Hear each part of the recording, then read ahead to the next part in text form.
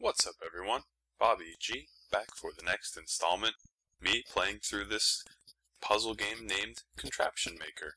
And if you've been following me thus far, you'll know that I'm making my way through the easy puzzle section, and let's just keep going. In the last episode we ended things with wind-powered house, and now we're on to 3-point shot. So let's give this a try. Drop the basketball into the cardboard box. Well, it certainly sounds simple enough, doesn't it? Let's see. Usually hit play just to see what's going on. And which ball's going in there? The basketball. So here's the basketball here. First things first. We need this fan to blow the pinwheel, I'm guessing. And then next thing's to hook up the conveyor belt to the hamster, which will power the conveyor belt itself. And it looks like there's a series of pipes that I'm gonna need to figure out somehow. Let's see, can't change that one. So how am I gonna get the pipe?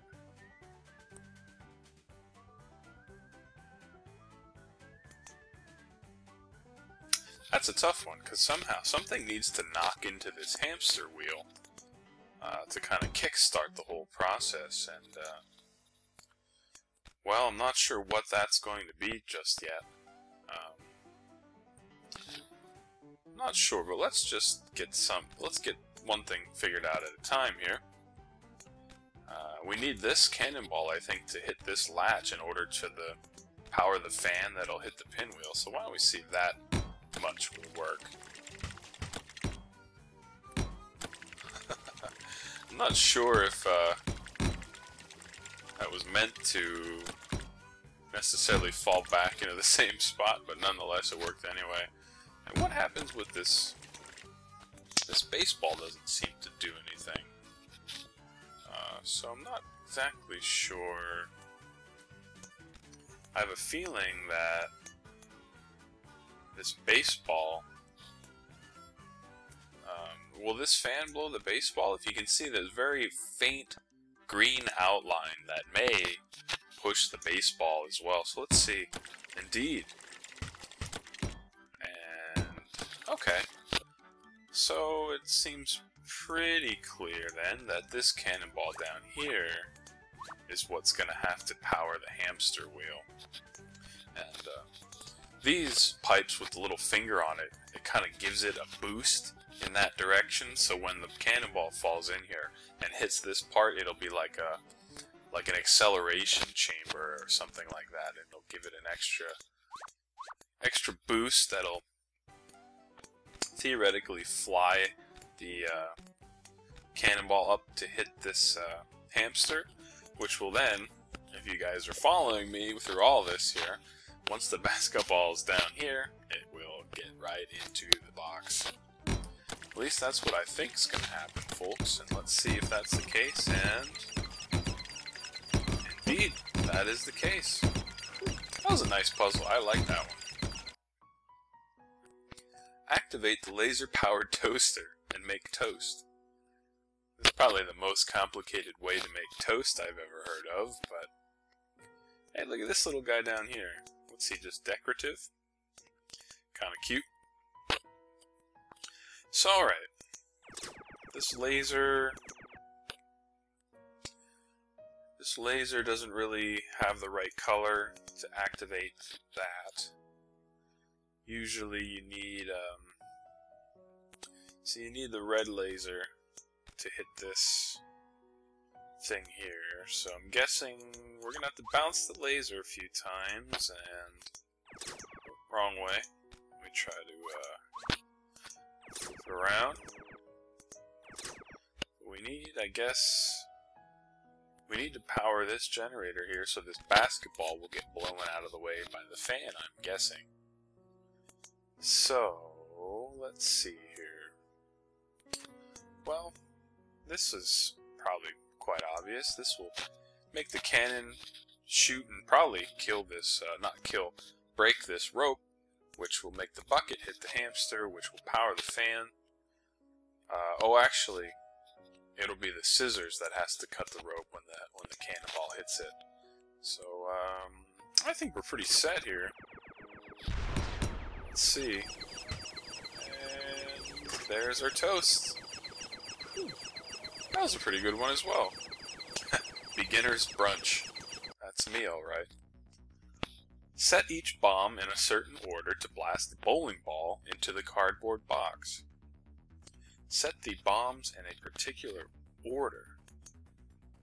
Alright. Well, let's see.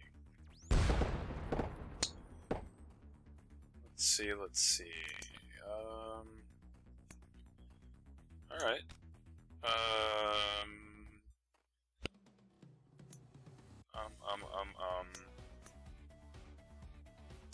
Looks like this basketball. Wait, which has to get in there? The bowling ball has to get in. Alright, well, let's see what we're working with so far. There's number 1. Number 4. Basketball will go down and hit number 3. So I'm guessing number 3 might have to be like here. Can we do this with only 3 bombs, even though they give us, I don't know, 4 or 5 here? Let's see. Yep. That was all it took. Looked like there's a whole other series of events that we could have taken advantage of, but wasn't necessary, so good enough for me. The Robo-Cats are all out of food. Turn on the mixer to make them a new batch. Status: hungry. Wow, that's not the best status to have. That's a status I fight with daily, to be quite honest. Well, who doesn't? But, okay. Well, all we have is a laser mixer. I'm not even quite sure. What do we have to do? Turn on the mixer. Okay. Well, now there's this whole thing. The president of the Bobby Ginto fan club was nice enough to research a little bit, or maybe he already was aware of additive light and how it's seemingly a heck of a lot different than mixing crayon colors together, which I was kind of confused about. So let's see if we can figure anything out here.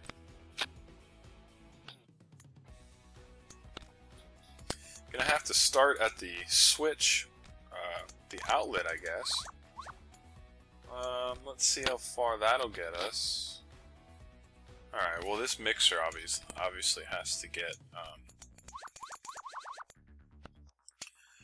get red and I don't know. Red and what? Green? See, when it comes to the additive color, I'm like clueless as to what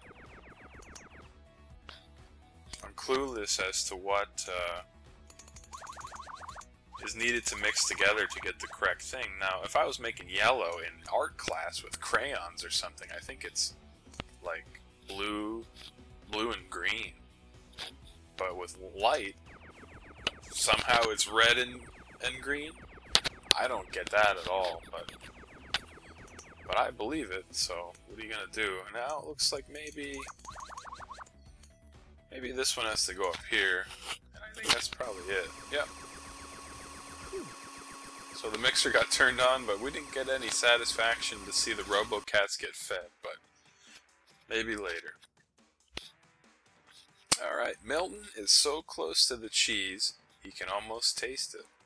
Blow up the wall so he can eat.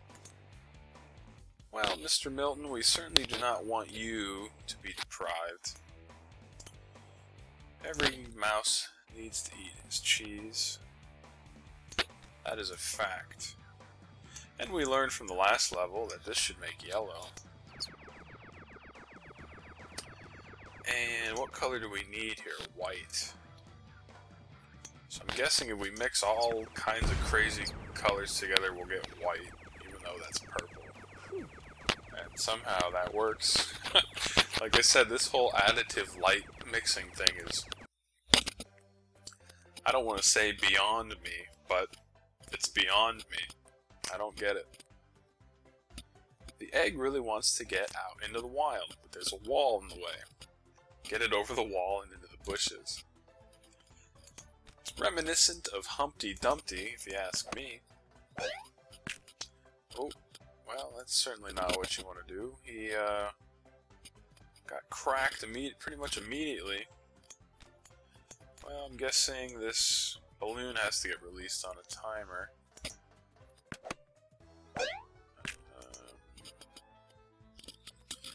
Jack-in-the-Box probably has to... what? I don't even know.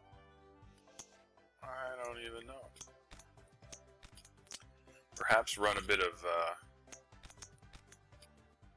defense for the egg before he smacks off the gear. Let's see.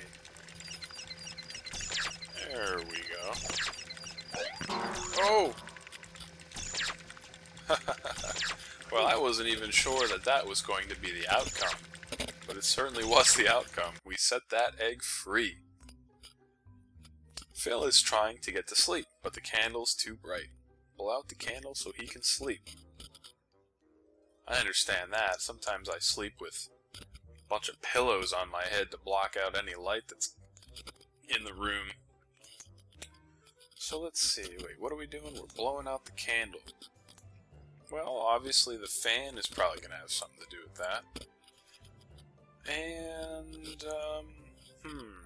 well, this rope's probably going to have something to do with that. Let's see what happens here.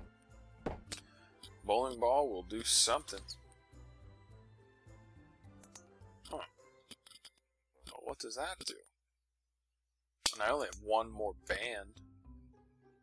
Oh, I see. That's what I'll do. Wow, that's pretty much solved right off the gate, I believe. Bowling ball comes down, hits this thing. Very good. Is that the guy who wants to go to sleep? The fish? I guess. Tinker got himself tangled up again. Cut his leash so he could get to the bone. Alright. Well, we certainly don't want any animals getting tied up where they shouldn't belong. So, obviously, we're going to need some rope on the little twig that's going to release the cannonball that'll eventually break the scissors. Looks like this blimp's going to hit this cannonball, which will make it come down this way. And I bet this belt is only the last missing piece, and I think that's about it already, ladies and gentlemen, for this one. I'm starting to solve these puzzles first try. And our buddy got his bone. Short and sweet. It's the grand opening of Waldo's new coffee shop. Flip the switch to turn on the open sign. Okay. Well, let's see. Obviously, this is going to have to get flipped by this falling on it. Gonna need some light to help the magnifying glass. And what's the last thing we need? We're obviously gonna need... I guess this. It's kind of strange. What is this box gonna come up here and blow up?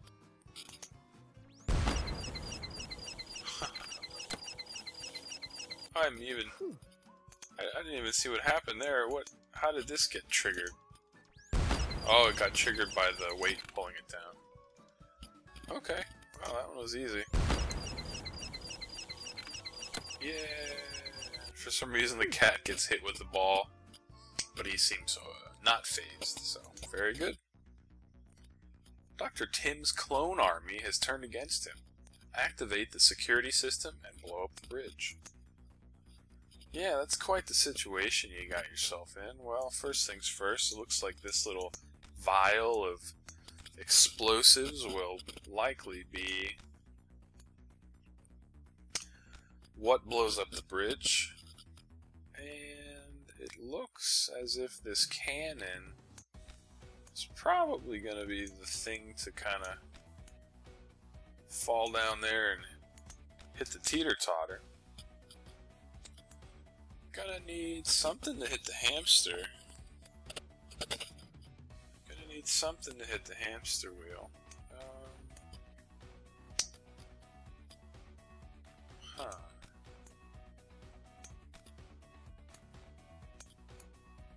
But how's the light gonna get turned on, right? Well, it's pretty much not, I guess, huh? So how...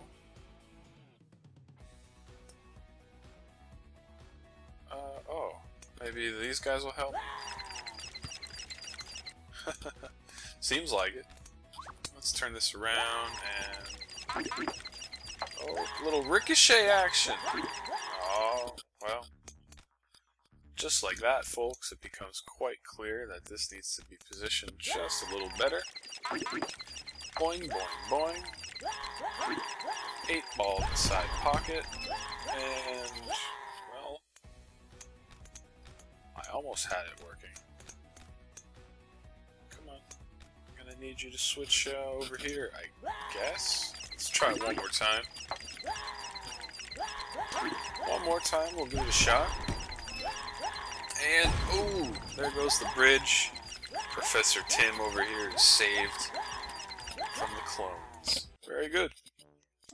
Pop the balloon. Now with a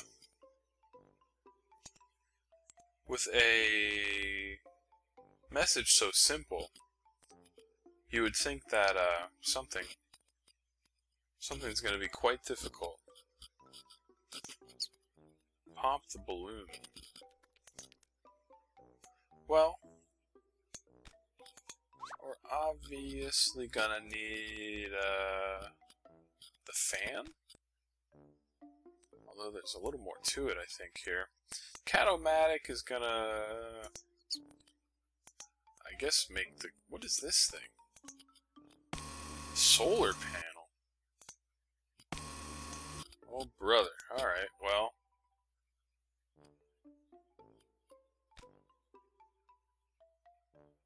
but how is that going to...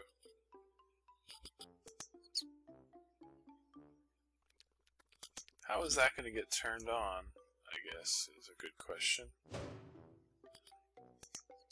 There's not even anything that falls to, oh, maybe the cat. Maybe the cat needs to get bounced up. And maybe... I don't know. Somehow need the light to shine. But so far I don't see how that's gonna work. Well, let's see what happens to this cat. Well, nothing, because we have to turn the thing on. Well, this is a tough one already, ladies and gentlemen. Let's just quickly reset. Gather our bearings here. Okay. Alright, let's see. Well, I don't see how this cat... well... yeah, how else is the cat feeder gonna go anywhere? I'm guessing that needs to be set up. But I still don't see how...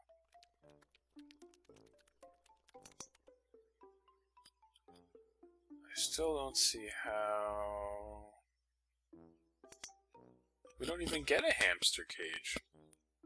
We don't get a hamster cage to start with. We only get maybe the mouse will fly up. No, can we get it? No. Can he get over there? Kind of, but that might not necessarily help. And this seems like too high of a thing for him to get across. So what on earth?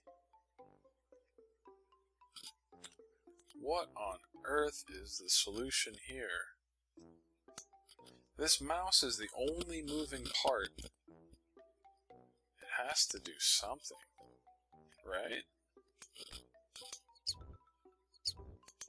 Well, not that.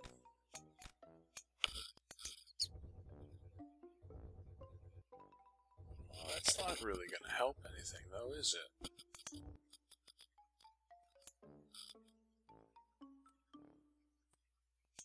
That's not really going to help anything. Not really.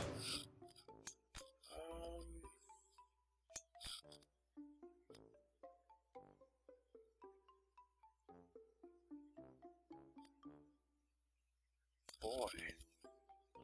This is a doozy, ladies and gentlemen. I knew that I was asking for trouble with this relatively complicated, or rather, it was such a simple description that I just knew it was going to be a doozy to solve, and so far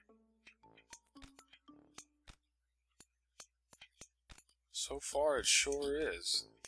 I only have one conveyor belt that has to go there, and one light that has to pretty much go there.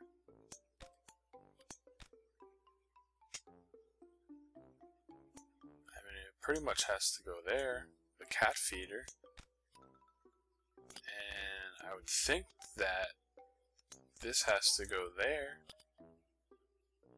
But I don't see how any of this makes sense. I don't see how any of this makes sense.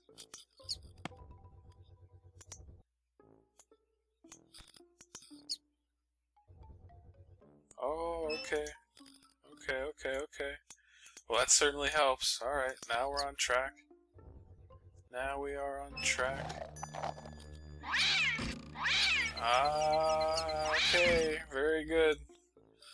Oh, that was a scary one at first, folks. I didn't think we were gonna have much luck. But now we got it.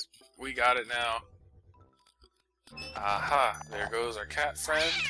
There goes the mouse friend, and boom! Oh, that one was tough. I just had to think of what was the only moving part, and it was... This poor cat is going for a ride. Is he done? I hope he's... Oh, it just keeps going higher and higher. But anyway, the one moving part was the mouse, and that was kind of the clue that I had to go off of, and, well, it worked out. But I'm going to call it there for this episode, ladies and gentlemen. We're certainly still making our way through the easy section of the puzzles, and I thank you all for joining me this far, and I hope you're enjoying it as much as I am. This has been Bobby G. We'll see you next time. And I hope this cat will stop going up and down. Poor guy.